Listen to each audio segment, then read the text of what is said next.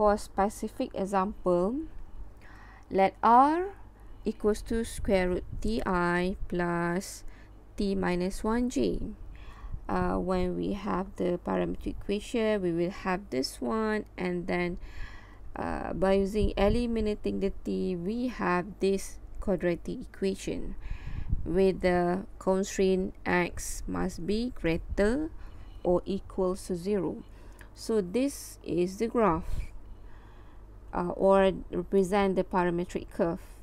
Okay, so now I want to show you what is position vector, tangent vector as well as tangent line. We choose several points of t, which is 1, 4, and 9. Okay, when we substitute these values, we will have, for the position vector, we will have here just I, and then we will have 2i plus 3j, here 3i plus 9j, here we will have half I plus j, here I plus j, and the last one 6i plus j. So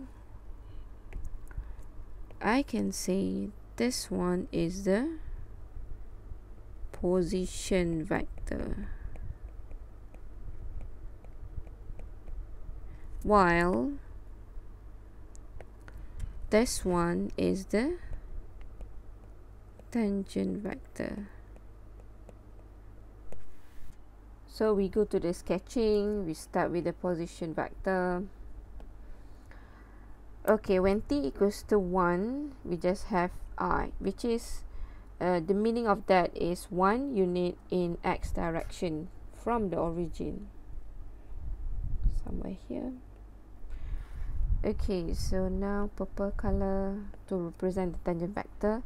We have half I plus j. Half I plus j somewhere here. Okay, but this is not the right location of the tangent vector. We have to shift this one.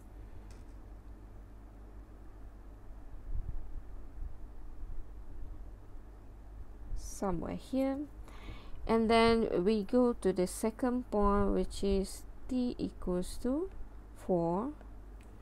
We have 2i plus 3j somewhere here,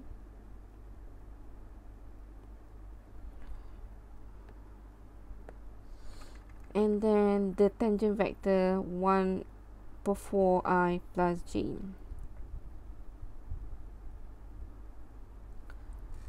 One unit for the j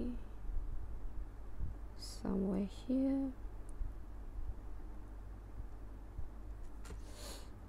and then the last one 3i plus 9j,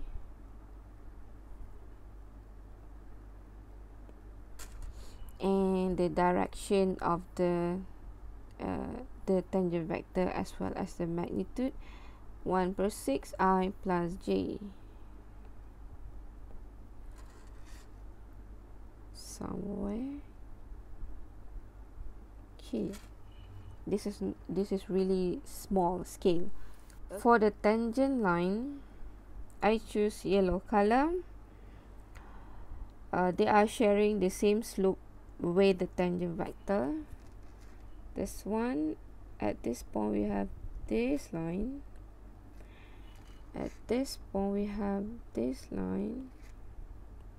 It should be dotted line, and here we have this line. Okay, so I hope you can understand now what is position vector, tangent vector as well as tangent line.